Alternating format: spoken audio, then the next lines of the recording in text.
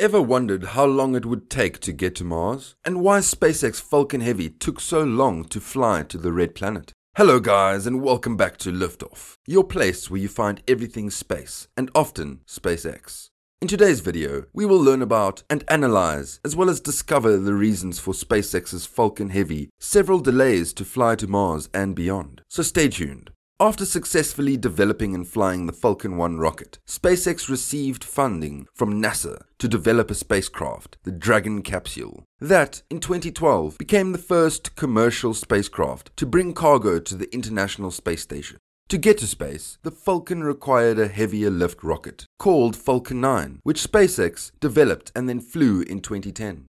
Musk first announced a bigger rocket, the Falcon Heavy, in 2011. At the time, he said the rocket would carry 117,000 pounds of cargo to orbit, twice the capacity of the space shuttle. Musk also predicted the first Falcon Heavy flight would come in 2013. As is common in spaceflight, however, the date was pushed back several years during development. There were two catastrophic failures of the Falcon 9 rocket in 2015 and 2016. Flights were suspended both times, while the cause of the failures was investigated, and that likely contributed to pushing back the timeline of the Falcon Heavy.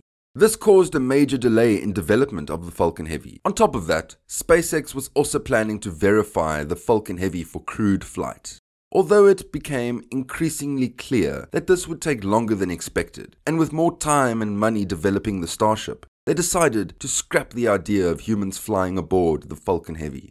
After fixing the issues plaguing Falcon 9, SpaceX completed a static fire test of the Falcon Heavy center core in May 2017. By September of that year, all three boosters planned for the first flight completed static testing. In early 2018, the Falcon Heavy was pulled out of its hangar, ready for its first test flight. Thousands gathered around the Cape, and millions around the world watched the Falcon Heavy fly through the sky online. After demonstrating that the Falcon Heavy could successfully fly and deliver payloads, it looked like it was ready to launch satellites for its first customers.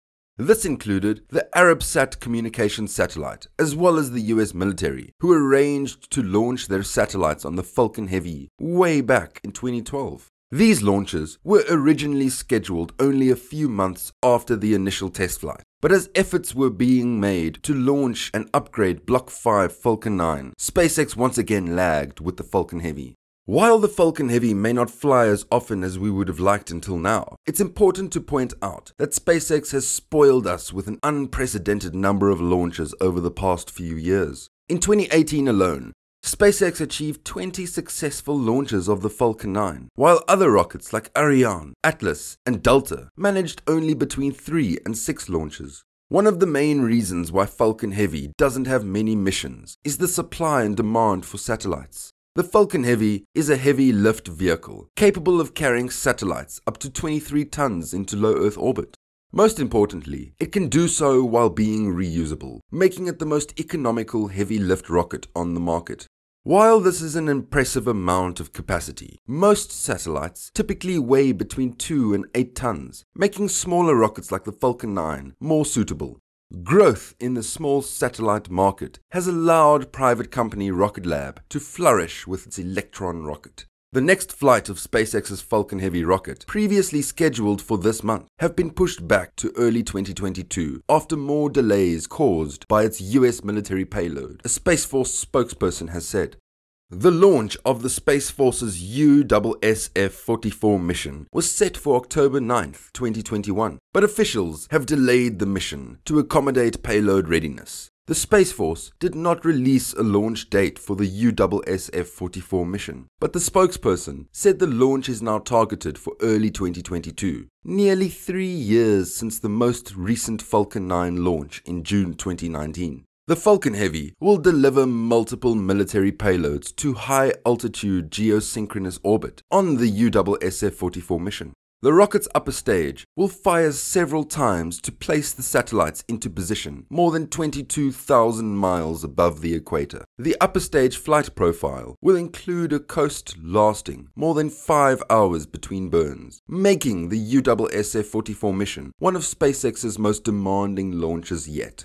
One of the spacecraft on the USSF-44 launch is a microsatellite named Tetra-1, built by Millennium Space Systems, a subsidiary of Boeing headquartered in El Segundo, California. Tetra-1 satellite was created to prototype missions and tactics, techniques and procedures in and around geosynchronous Earth orbit.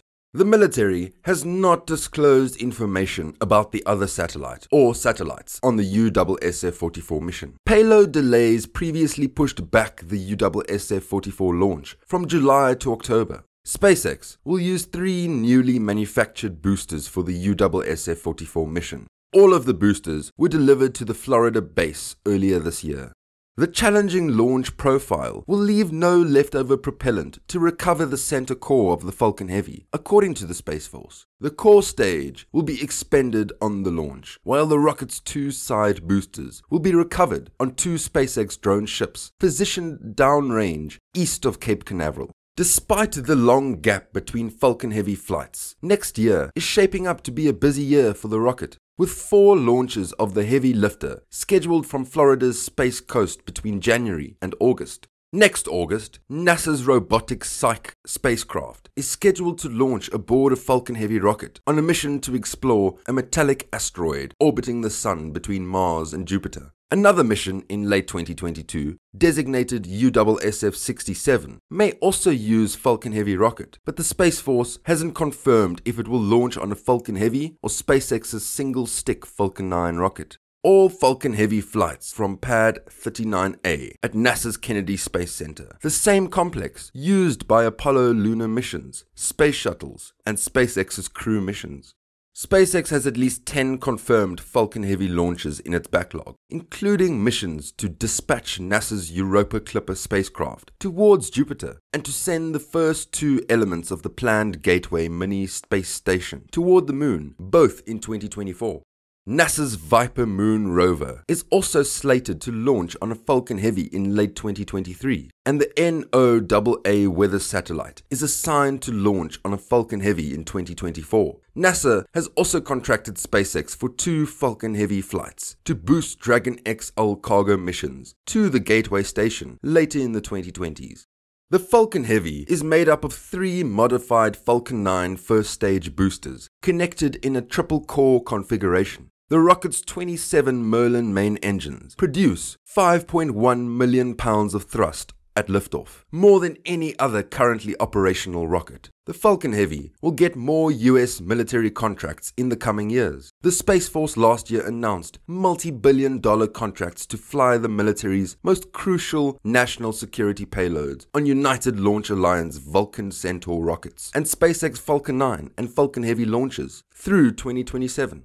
Now that we have come to the end of the video, what are your future predictions for SpaceX's Falcon Heavy? Let us know your opinion in the comment section down below. If you like the video and want to be updated with more space and SpaceX news, subscribe to the channel and hit the notification button. Thank you so much for watching. Until next time.